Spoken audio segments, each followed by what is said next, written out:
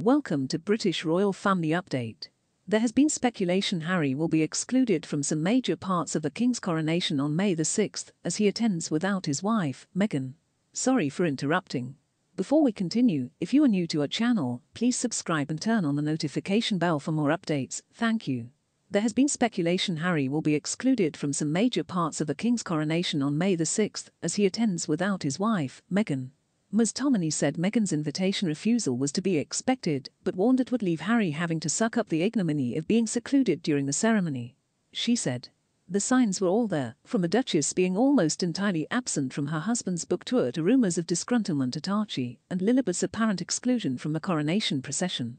The royal commentator added, "As recent royal history has proved, the Sussexes would only reluctantly play second fiddle when Queen Elizabeth was conducting the orchestra, and now she's no longer waving the baton. Meghan's well and truly left the band.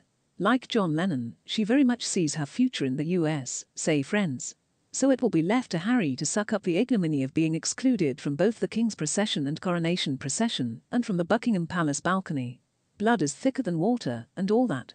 The crown was made using traditional artisan methods including leather cutting, sculpting and hand-sewing gems, as well as more innovative measures such as brass sewing."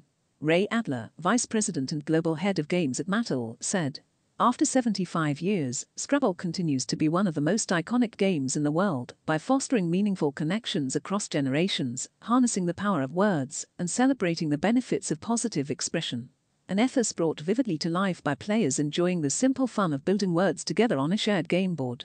Scrabble has previously been associated with paying homage to royal events, with a Scrabble portrait of Charles being commissioned to mark both his 60th birthday and the game's 60th anniversary.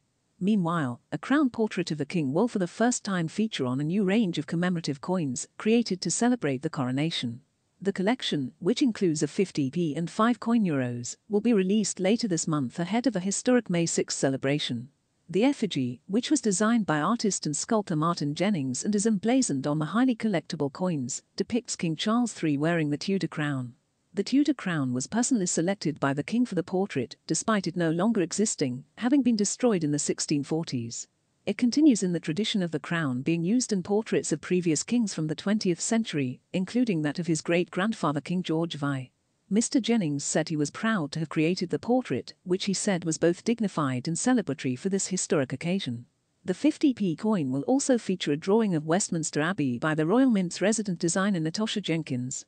The image also includes King Charles's cipher and crown to symbolize him being inside the abbey where he is to be crowned. The £5 coin features a design by Timothy Node of the sacred and symbolic objects used in the coronation ceremony, known as the coronation regalia, and the St. Edward's crown.